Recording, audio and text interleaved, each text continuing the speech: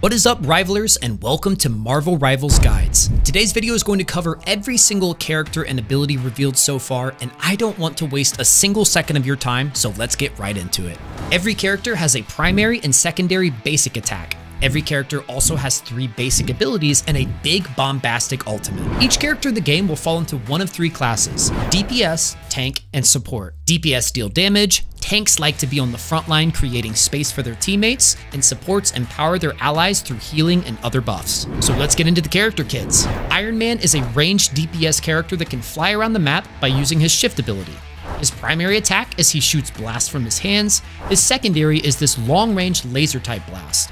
When he uses his E, he's going to change stances, which empowers his primary and secondary attacks. His F ability is a grenade that deals AoE damage, and his ultimate is this sick big blast ability that can wipe out entire enemy teams. Iron Man also has a specific team-up ability where Hulk empowers his laser to do this awesome gamma ray laser.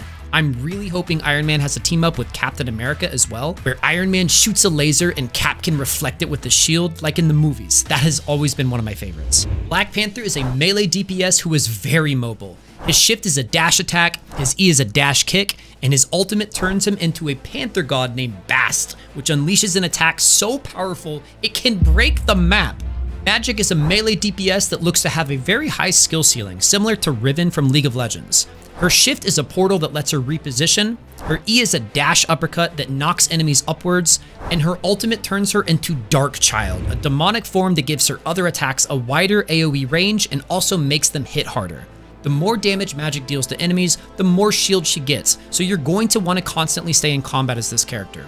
Also, I'm just calling it now, Magik is probably going to be a little broken. I've played enough Overwatch and League to know a broken champion when I see one. One of the characters I've seen the most excitement for in the comments is Spider-Man, who just so happens to be voiced by Yuri Lowenthal from the very popular PlayStation games. I'm glad they got an experienced voice actor for Spidey, because for a lot of people, Yuri is Spider-Man. That's how he's supposed to sound. Alright, what does he do though? He's a melee DPS that's on the tankier side actually. He's got 300 HP.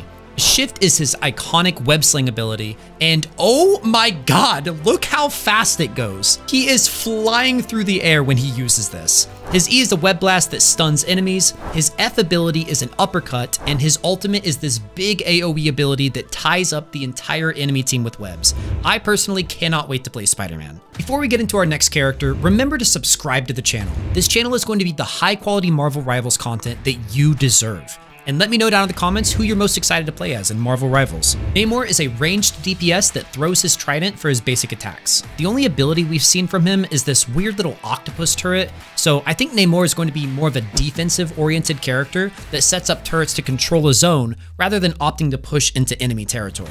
He also has a team-up ability with Luna Snow, where she freezes his spears and makes them deal more damage. Also, can we just appreciate how cool this design for Namor is? I actually think this is the best he's looked ever. Doctor Strange is a tank with 600 HP, and his right-click gives an 800 HP shield. His E opens up a portal that allows him to teleport his team around the map, which just looks awesome. His ultimate ability is the Eye of Agamotto that stuns the entire enemy team. It doesn't look like Doctor Strange can do much while he's casting it though, so it's more of a tool to set up his team to get damage in while the enemies are stunned.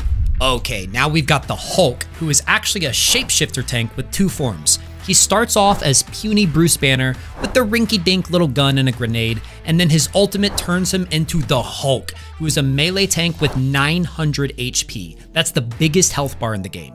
His jump is super powered, he can literally leap across massive parts of the map, his shift is a big shield, and his ult is Hulk grabs an enemy and smashes them into the ground, kind of like he does to Loki in the Avengers movie. Up next is SPDR, also known as Penny Parker. We don't know much about SPDR in the trailer other than it can climb walls as seen here. It has 950 HP and it also looks really cool. As a side note, SPDR was originally created by the lead singer of My Chemical Romance. Let me know in the comments if you didn't know that. I think it's neat. All we know about Groot is that he's got a team-up ability with Rocket and that his ultimate holds enemy characters in place. I don't really know why Rocket Raccoon is a support, but you know what? I'm okay with it.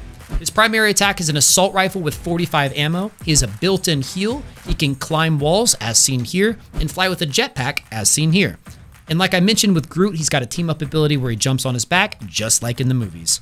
First of all, I want to apologize to the Luna Snow community. In my last video, I said nobody knew who she was, and turns out there is a small but dedicated fan base for her, which I think is really cool. She's a support that skates around the map and shoots icicles at people. Her ultimate is a big AoE heal. I think she's going to play something similar to Lucio from Overwatch.